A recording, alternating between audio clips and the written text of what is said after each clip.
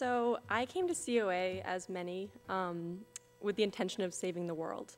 I was an environmental activist since high school, and when I got to COA, I started out studying environmental law and policy pretty intensely with Ken Klein. I think I took most of his classes at least.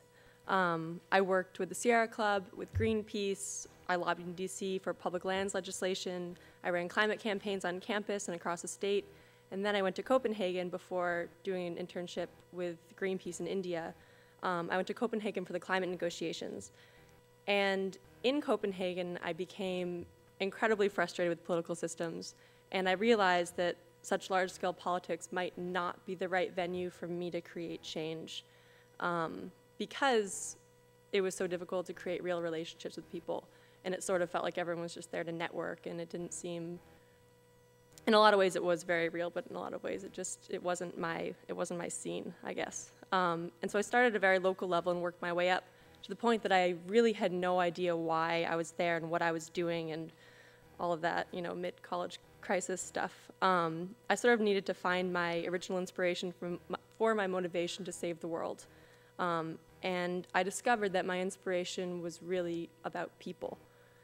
And so since it had been steadily increasing from local to state to national to international levels, I decided to backtrack and go back to beyond the local level to the smallest level possible for creating change. And I wanted to look for the smallest ways in which people make a difference in the world every day, to find the small things that people do for each other.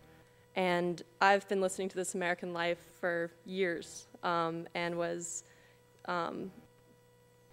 through them decided on my medium for this project, which I've titled The Kindness Project, in which I've recorded stories of acts of kindness by everyday people, anybody that has a story to share, and everybody has thousands of stories to share probably. I've mainly compiled them in Bar Harbor and in Portland, and I've edited and narrated them and put them on the website, humjournal.com/kindness. And this project has definitely succeeded in inspiring me. I've realized that there are so many ways in which we influence the world in a positive way, and one of those may be as simple as kindness. And I'm going to attempt to play a story, one of the shorter audio stories, and I'm not sure if it will allow me to. The story is about Max Friedlander. Hey, why is it not recording? It is recording. Oh.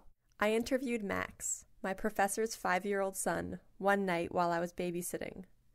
We sat on the floor of his playroom, playing with Legos and a toy treasure chest. Max wore my headphones so he could hear our conversation amplified in his ears. We had to do quite a few different sessions because he kept wanting to hear whatever we had just recorded.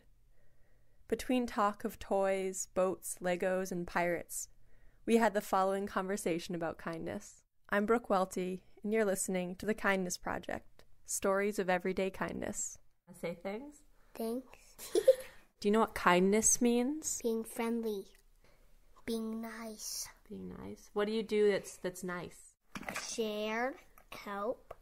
Are people nice to you? Mm-hmm. Some of them are. Yeah, what do they do that's nice? They play with me. Are pirates nice?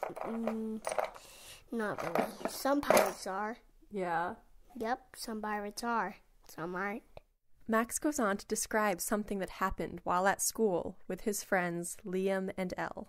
Elle knocked his house down where his train was living on, and they laughed, but I didn't, and he hugged me.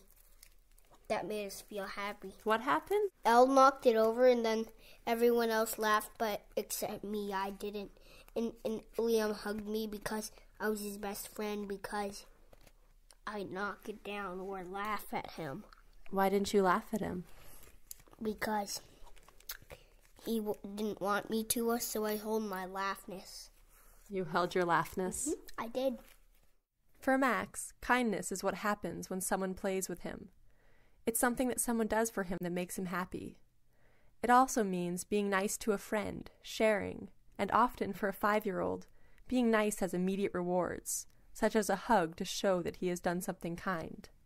His 5-year-old concept of kindness is so genuine and unadulterated. He even understands that the world is not black and white, that all pirates are not necessarily bad. Special thanks to Max for the interview and to his parents, Ursula and Jay, for allowing me to interview him. I'm Brooke Welty. Thanks for listening to this installment of The Kindness Project.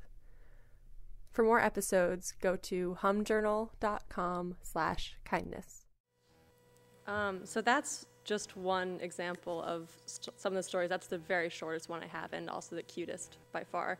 But the other ones are all very unique and pretty interesting also. So this past term, I've done an independent study in which I've compiled a few of these stories, Max's is included, into a radio show that was aired on WERU this past Friday on Ron Beard's show, Talk of the Towns.